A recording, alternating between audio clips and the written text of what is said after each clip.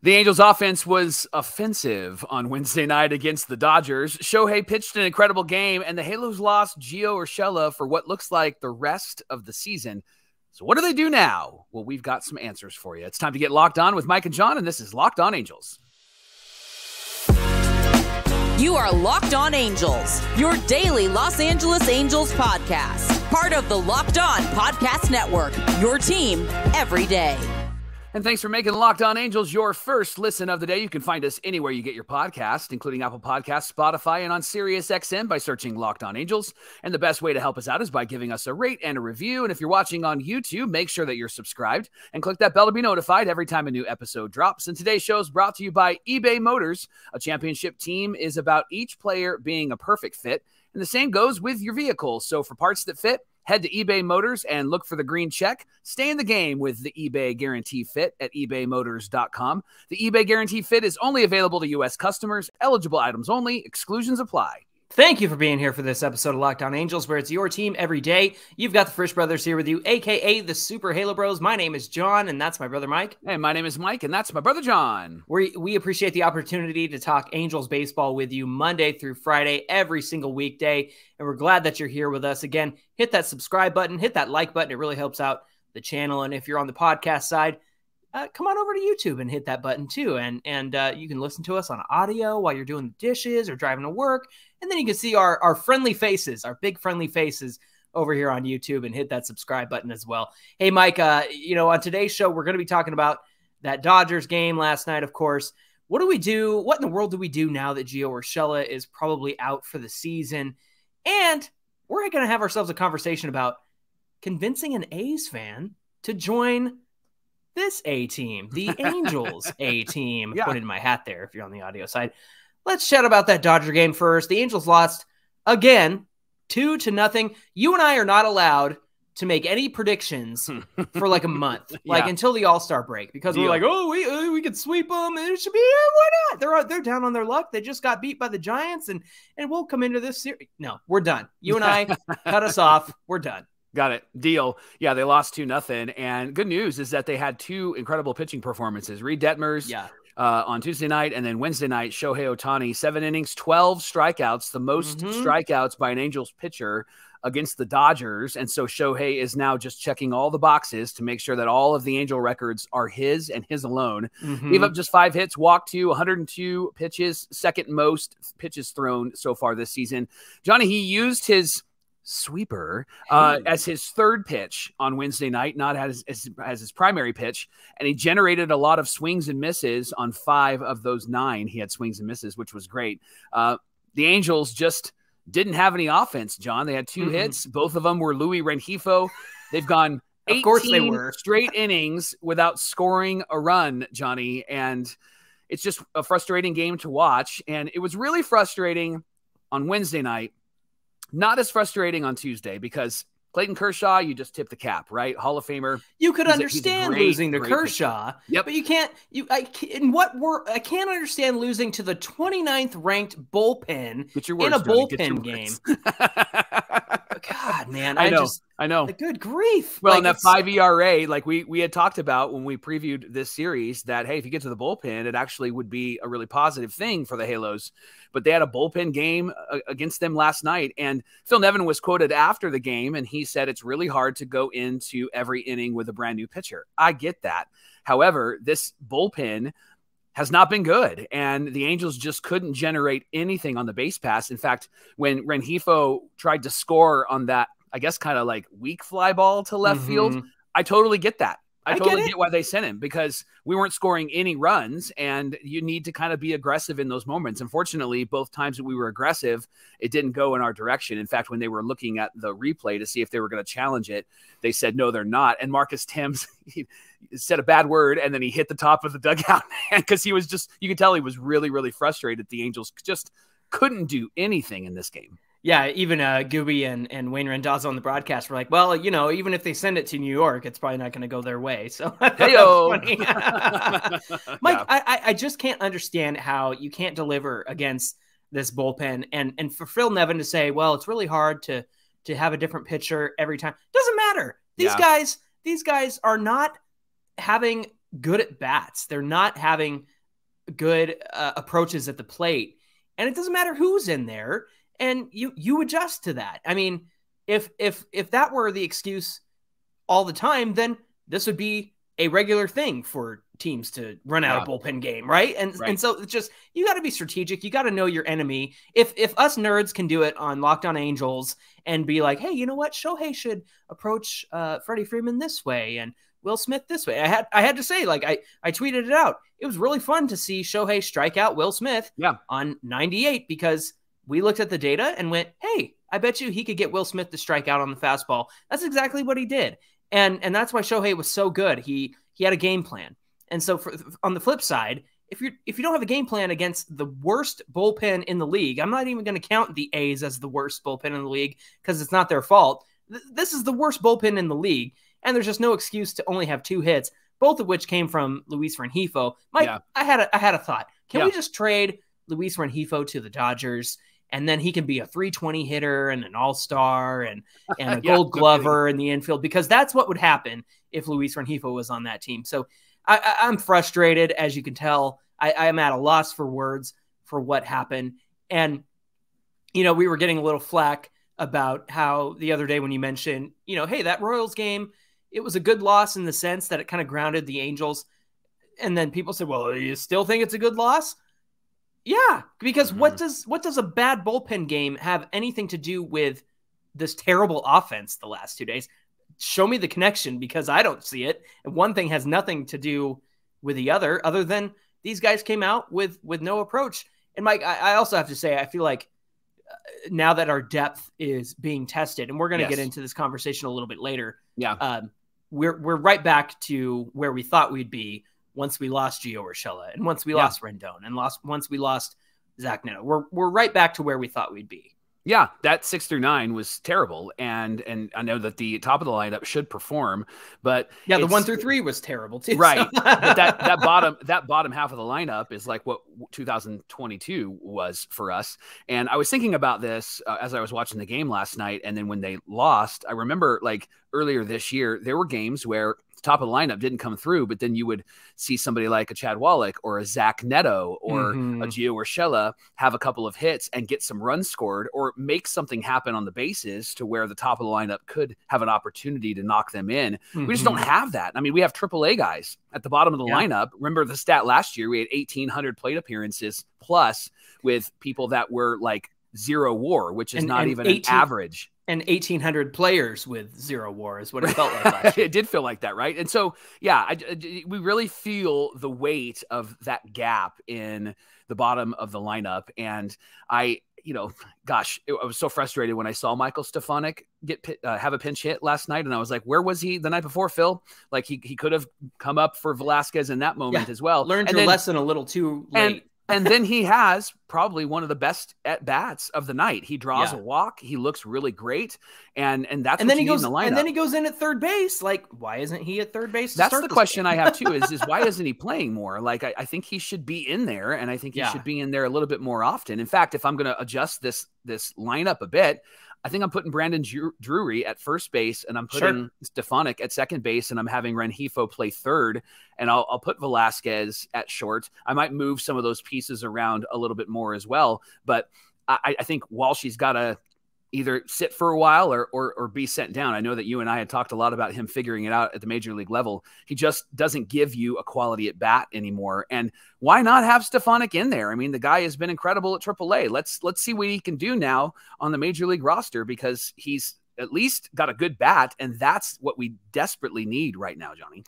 Well, listen, we have the off day today. The Angels are 41-35. I know this series sucked, and fortunately it was a 2-game series. We have the opportunity to get those wins back next month in Los Angeles. And you can bet that there's going to be some Angel fans there. Maybe I'll even go. Maybe me and my wife will even go to those games. We'll go into enemy territory, Mike, just to show our support.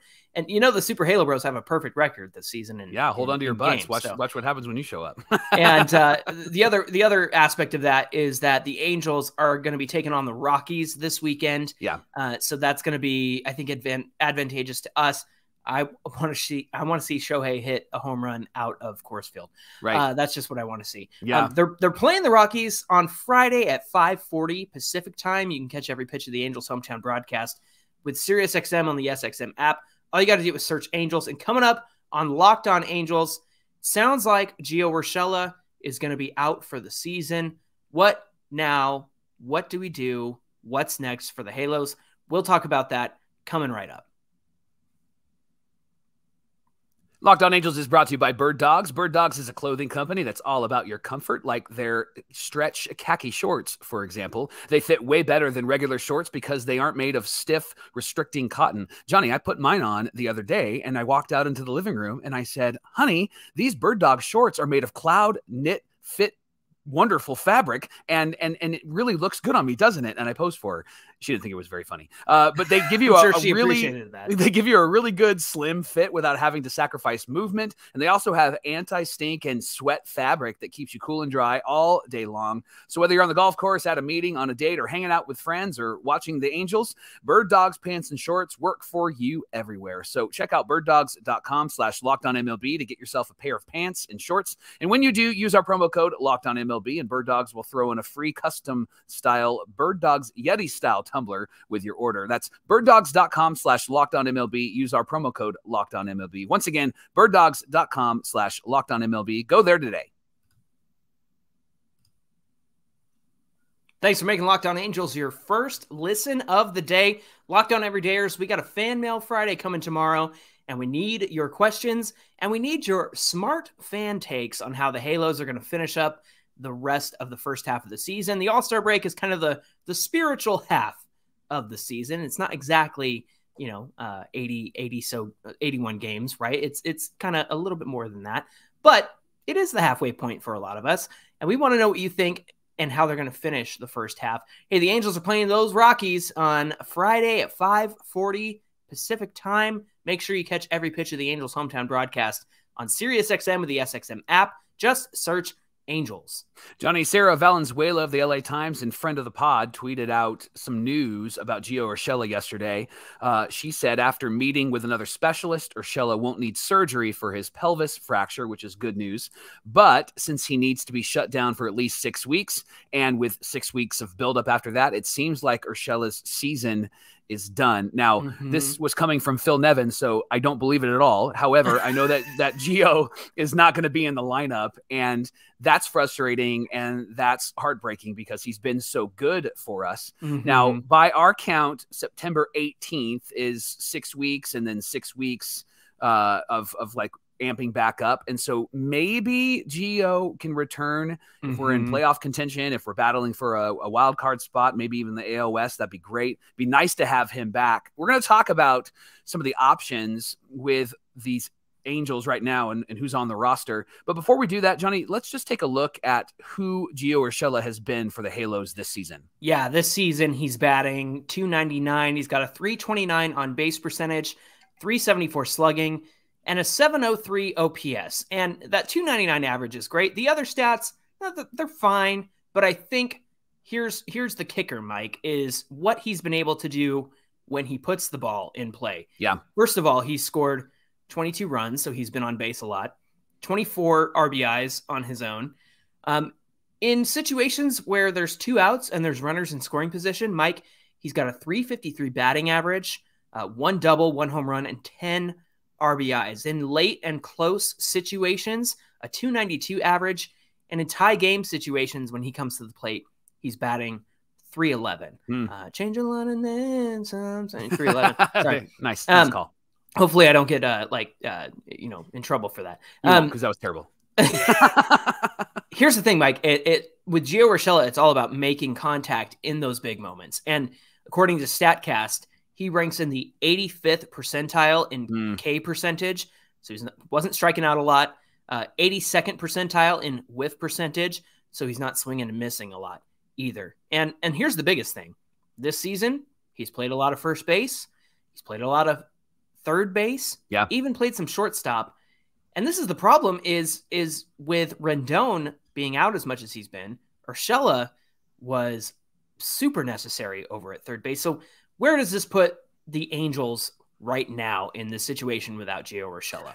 I think that it actually causes them to maybe consider like who's going to be at third, who's going to be at first. Obviously, Rendon is going to come back, but you really have to wonder how long he'll be back before maybe something else happens. And of course, he's getting regular days off, and he gets in a fight and gets suspended. Right, exactly. Yeah. I know Brandon Drury was brought over. He's really good at second base. He's played some first base. Johnny. At third base, his UZR, which is his ultimate zone rating, kind of measures all of his defense, is -0.7 at third across 513 innings in 2022. So he's not fantastic. In fact, he's probably a whole lot better he is a whole lot better at second base. And I think that he probably needs to stay there or at first base. Again, I mentioned in the first segment, I think I'd just keep him there, especially with Walsh and his struggling bat. Johnny, I think that with Urshela gone, it would be wise to have somebody who's similar to him. Maybe can make a lot of contact and can knock in some runs. I'm trying to think of somebody who was really good with runners in scoring position over the last few years. Yeah, down in the minor leagues right now, not on the 40-man roster. It would be David Fletcher, right? Why don't you talk about David? Listen, they need a contact guy. They need an on-base guy. And is this the moment where they finally bring David Fletcher back? Listen, I think that there's some weird puppetry going on, Mike, in terms of pulling the strings with David Fletcher and his service time. Yeah. There's conflicting suggestions of, well, he's in the minor leagues because if he hits a few more weeks of service time, then he gets his contract in full, the contract that he signed. But because he's not quite at that 5-year service point yet, if he walked away from the team, then he would miss out on the remainder of that money. So I think now is the time to stop messing around with David Fletcher and bring him back to this team. I understand that, there's a question of can he perform at the major leagues? But here's what he's done so far in AAA. He's batting .380. Wow. He's got a .432 on base percentage. He's got a .458 slugging and an .890 OPS. Now, if you want to take into consideration that maybe those numbers are a little bit inflated because of Salt Lake and the altitude and he's hitting better up there, sure. But if you took 100 points off of off of his slash line in each category, a 280 average. So it looks good, yeah. It looks good, and 100 points is being generous, right? That's a lot of points to take off. Right. I don't think it would drop that much. And then the other option, Mike, is obviously we know he's a great second baseman. He's capable of playing shortstop. Yeah, that wouldn't be a problem because we're hopeful that Zach Neto will be back in a few weeks. And then there's third base. He hasn't played third since 2020, but in 2019 he had 665 innings at third base. And he had a positive 5.2 ultimate zone rating. Again, the ultimate zone rating, which compiles all of those defensive metrics and says, here's a good number to demonstrate how good they are at a position. So again, if Brandon Drury in 2022 has a negative 0.7 at third base across 513 innings last year, then I'll take Fletcher's 665 innings at third base in 2019. I know it's been a few years, but I think it's time to quit messing around with David Fletcher. Give him a chance. Put him on this roster. Even if it's not an everyday position, he still has something to contribute, doesn't he? Yeah, I think he does. And I think that he's very similar to Gio Urshela.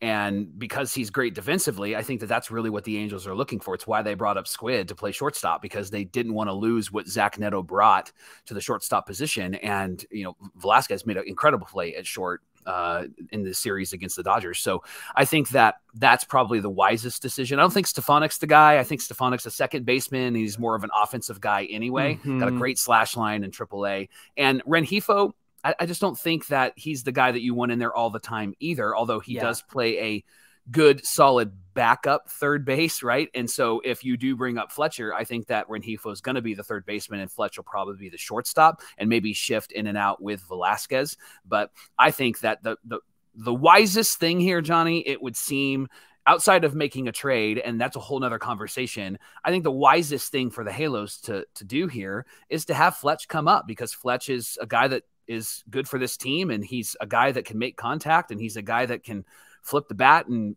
move runners over. He's great with runners in scoring position, or at least has a history of that. And I think the Fletch that we've seen in the last year and a half at the major league level is a guy who's been hurt and is a guy who's trying to figure it back out again. And I think he's shown to at least figure something out in the minor leagues. And so why not give him a shot? Why not bring him back up? And you can put him back on the 40-man roster and have Gio be on the 60-day IL. So it wouldn't be a huge, like, traumatic move. It wouldn't mess too many things up.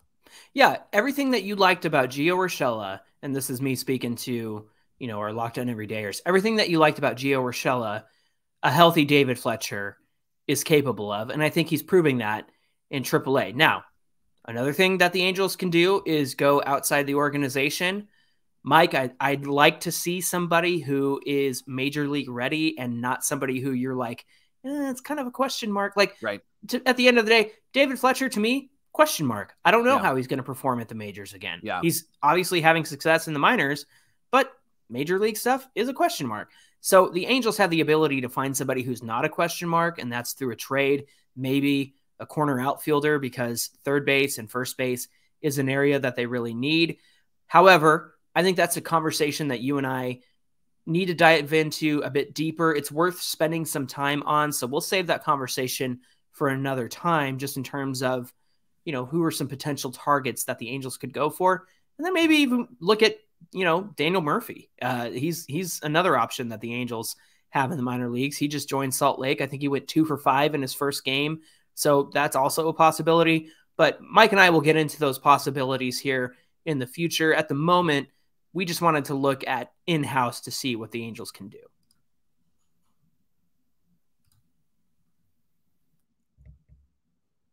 Johnny, as we finish the show here, we want to talk about something that happened just a couple of days ago. We had a comment on YouTube. Danny West commented and said, guys, I'm an A's fan looking for a new team. Can't do the Dodgers. You're already like a part of us now. You're halfway there. Right. Always love Mike Trout, just blown away by Shohei Ohtani. And I want to do this right. And then I love this. I don't want to be on rebound and sleep around. I want to find a right team. I've been an A's fan my entire life. I just don't know if I can do this. So let's help him be a Halo fan and give him some things that he needs to be aware of. Johnny, could I start just Please because do. It's fresh in my mind because of what happened last night? I just want to let Danny know that he needs to ignore and avoid the Angel trolls. There's two levels of trolls on social media, specifically on Twitter. There is the trolls who are the ones that think that they created the tungsten arm O'Doyle tweets. And if you get a chance, Danny, you gotta Google search that, because it's pretty funny when it first came out. It's not funny anymore to Angel fans. 3 years later. Right. And so there's that troll. And then there are the trolls that say that they're Angel fans that only come out when the Angels lose, and only come out when they don't score runs against the Dodgers, and only come out when they blow a lead, but never, ever, ever, ever, ever, ever, ever say anything when the Angels take 3 or 4 from the Rangers or take 2 or 3 from the Royals. They only come out when the Angels look terrible. So Danny, you just got to avoid them, ignore them. That block button on Twitter, fantastic. There's one more kind of troll, and it's the troll that, says they're an Angel fan, and then they just spout nothing but like, Trout's going to swing and miss.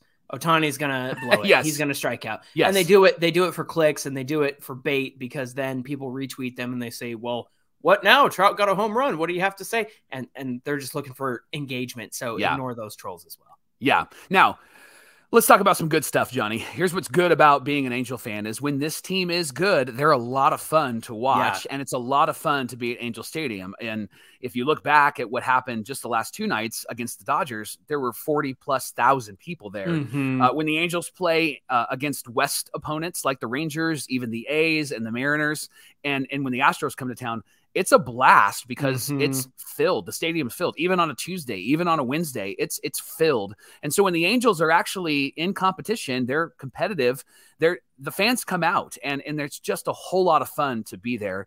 And Angel fans are really good at supporting their players. Maybe even, I'm going to say, maybe they go too far sometimes, because I think sometimes we don't maybe call them out or hold them accountable. But the reason why you hear about Trout and Ohtani is because they're great, but we love them. And even in Angel history, like Vlad Guerrero is a guy that we love. Torrey Hunter, who was for 5 years, we love. You even go further than that to the 90s. Chuck Finley, Mark Langston, Jim Abbott, Doug DeCinces in the 80s. Like, we have all of these players that are just great guys that we've really enjoyed. And it wasn't because the Angels were this super team that won a lot of World Series. It was just because these guys endeared themselves to Halo fans. And so what you'll find in Anaheim and what you'll find rooting for the Angels is that we really like our players, even if they make us really, really mad. We have our fan favorites too. I mean, I think we just got done talking about Fletcher. Tons of people love Fletcher. Yeah. You and I are big fans of Jared Walsh, even though he's struggling at the plate right now, because we know his attitude and we know his mindset, and we know that he's coming off a really difficult offseason. And then he's got a great glove at first base, and we know his ceiling as a potential all-star. He's really struggling right now, but you and I, he's endeared himself to Angel fans, I believe, just in the way that he goes out into the community, the way that he interviews, all that stuff. We have our favorites. Mike, when they win, it's really fun. When they don't, fans get really angry. When they win, the players get most of the credit. And when they lose, it's Phil Nevin or it's Mike Scioscia. Fire Scioscia. Right. I think there's still people on Facebook saying fire Scioscia because they're a couple you're years probably behind. right. It's the front office's fault. It's Artie's fault who get most of the blame when the Angels lose. And sometimes that's warranted. Sometimes it's like, okay, we've heard the song and dance before. Right. What I liked, Mike, was this comment from Locked On Every Day or Torrid. Torrid's been around since we took over Locked On Angels. He's great. We appreciate awesome him so commenter much. all the way Danny, from no New York. Torrid. That'll be a helpful thing for you. Yes. He said, this is for Danny. He said, first thing you need is patience. Ultimately, it's a good team, but you have to wait for the meat to be cooked. When we have many good players, but a rookie manager. The team has heart, so as a fan, you should too. Don't give up on them. I love that. I think that's a really great way of putting it. Again, rookie manager, some rookie players, and some veteran players. The team has heart. I agree with that. I think that they have a lot of fight in them.